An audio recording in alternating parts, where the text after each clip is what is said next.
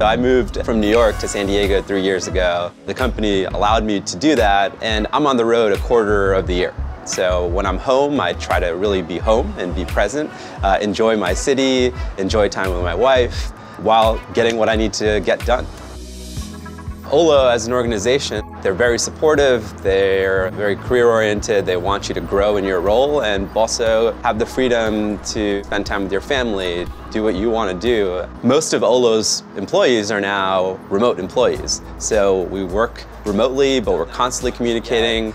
I think this would be a good opportunity just to include it.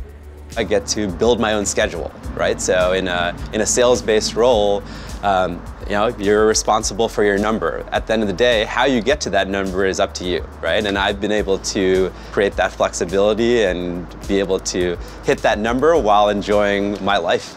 Living in San Diego has been a blessing for me. It's personally and professionally allowed me to excel. It's allowed me to be the best that I can be. A New Yorker in San Diego that's truly enjoying unlimited sunshine while being able to kick ass here in my role.